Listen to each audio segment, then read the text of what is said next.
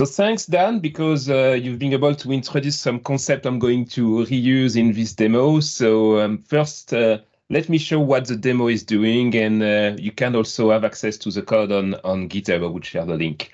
So the idea there, I wanted to build my custom copilot using the Teams AI library. So the Teams AI library is really a new way to build a bot-based, application in Teams and use Azure OpenAI or OpenAI to help you to do some tasks. It could be a smart bot, but it could be also something to help you generating code. So it would be in the continuity with what we just seen with Dan. I'm not going to generate a SQL, even if I would need some help to generate SQL. To be honest, I've always been super bad in SQL, but I'm going to generate code that's going to create dynamic 3D worlds inside Teams. So I am inside the Teams meeting. I loaded my Jarvib, so it's a reference to Jarvis. Jarvis means something specific. I don't know if you know what Jarvis means, but I decided to change the last letter. And I'm going to share to the meeting stage this 3D canvas. So the 3D canvas is using Babylon.js, a 3D engine I've been creating. I already did some demonstration if you're following me using this engine. And now I can ask to my bot, Jarvib, which is there, some specific actions. So for instance, let's ask Jarvib to, let's imagine I would like to create 10 cubes of different colors and put them on a circle. So I'm going to ask Jarvib to create 10 cubes of different colors, like on a circle, for instance. I hope my bot is still running fine. You see that he's going to contact my my bot, and boom, I managed to have now 10 cubes of different colors, put like on a circle. You can even check the code there that is being generated. So it's Babylon.js code, and I'm taking the JavaScript code and I'm going to evaluate that in a dynamic way. I'm going to show you the magic behind that. The real magic is really AI, of course, meaning that I can continue. For instance, I would like to ask Jarvib, can you please, I don't have to say please, which is great. I'm not sure it's a good idea to be rude to AI. Maybe one day we will pay that. But can you please animate the rotation of cube 5 and 9? So let's see what's going to happen. And you can now see that this cube and this cube that are currently cube 5 and 9 are now rotating, are now animated, which means that the AI managed to also understand which object I'm talking about. We can even do something very fun. We can chain like some asks, like make cube 4 transparent, 2 times bigger, and move it up by, I don't know, 2 units. It's not always working perfectly well, but so far I've been lucky. So what is going to be cube 4? You see it worked. So he managed to do to change all the action, and he showed me the code. I've got other possibility. I can have a list of models. So in PowerPoint, you can load 3D models. You can insert 3D models. So I'm using the same API. So I'm going to ask to find available models for a house. So 3D models. So this time is going to do something different. It's going to understand my intent is to have a list of models. So it's going to transform my prompt into a specific call to another part of my code. It should then call the API of PowerPoint in a way, and then generate back an adaptive card list to show me the list of picture in a way, of the 3D model available. So you see now I've got a list of available model, and I've got their name. But what's fun, this is something, I did a demo with my girlfriend, and when I was trying this demo with my girlfriend told me oh, can you please load the scary one? And you can see that scary is not one of the keywords, but as a human, you may have guessed that the scary one is the haunted house. So let's see if it managed to be as smart as a human. It's load the scary one. And boom, he managed to understand that the scary one is the until one. So it means that he's still aware of the context. So this is working really well thanks to many different texts. So I'm going to show that now in the code. So first, I'm using the Teams AI library for that, which means that the Teams AI library is doing part of the job that Dan just shown you before. I just need to provide my Azure OpenAI key or OpenAI key. So you see that in my code, I'm covering both cases. If you're providing an Azure OpenAI keys, I'm going to create the Teams AI object required to do the job, or otherwise I will use your OpenAI key. I'm using GPT 3.5 Turbo in both cases to do most of the job.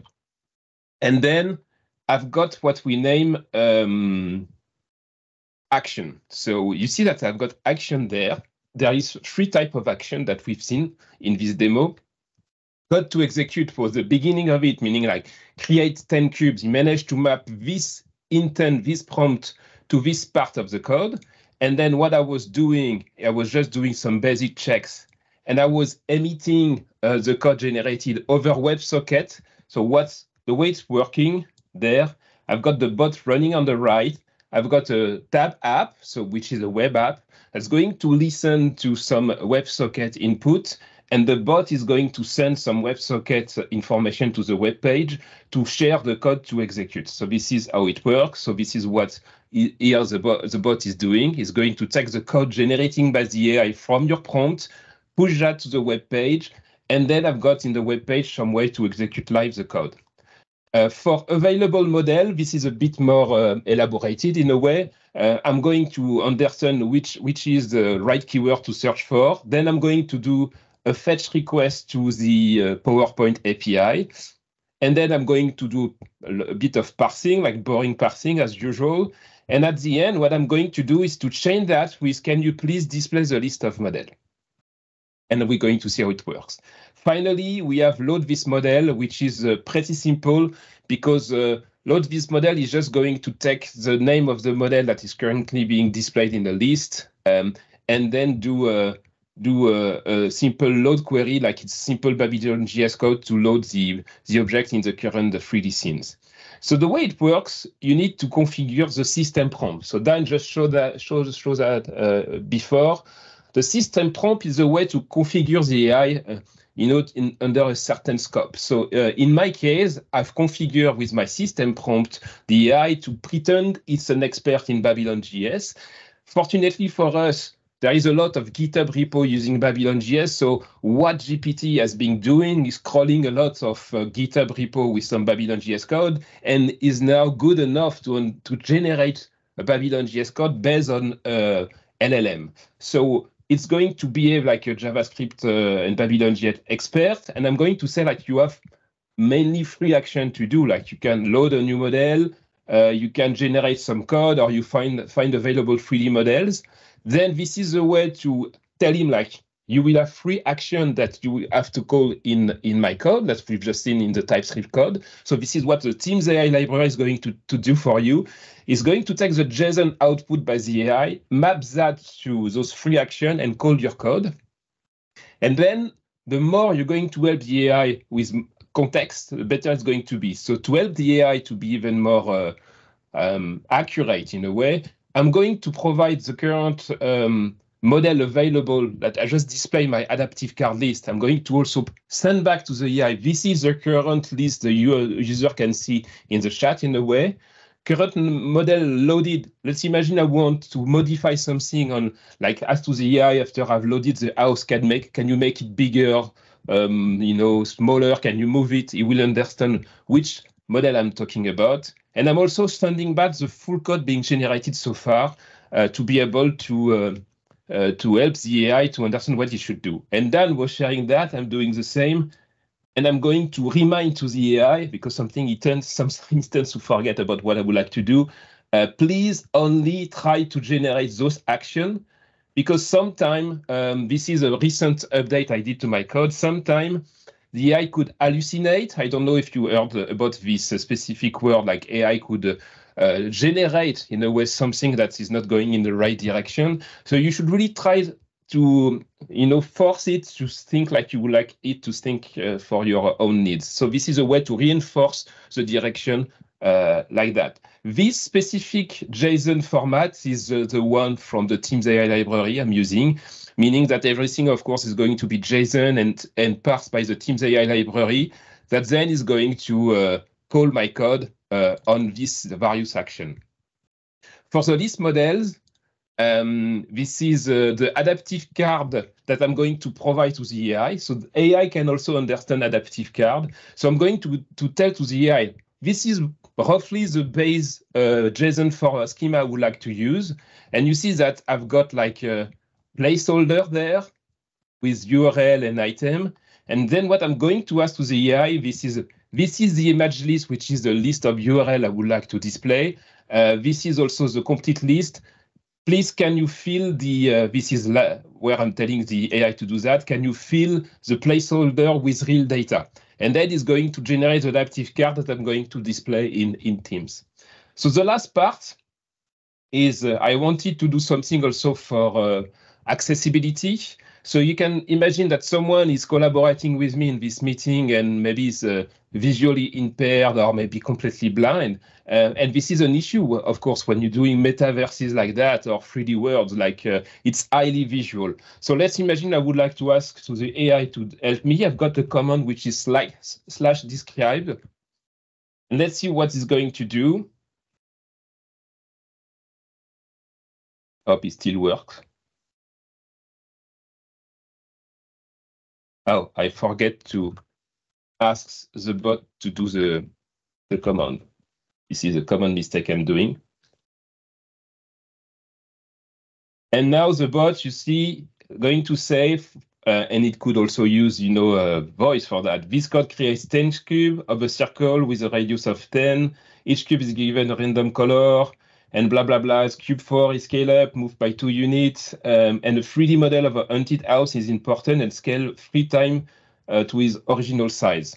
So it's managed to understand like what's displayed. And to do that, I've used a slightly different model this time.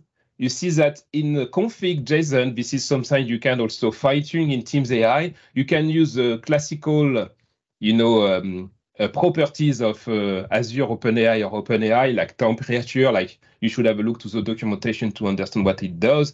But you can change also the model. So in my case, I decided to change the model and to use Text DaVinci in my case. And this is what the prompt did. So most of the time, what's fun when you're playing with AI, you're spending sometimes more time designing your prompts and writing your code now. And this is like a simple prompt I managed to build. So if you like to play with it, this is available on my GitHub. So you will have a README to follow how to set up it and play with it.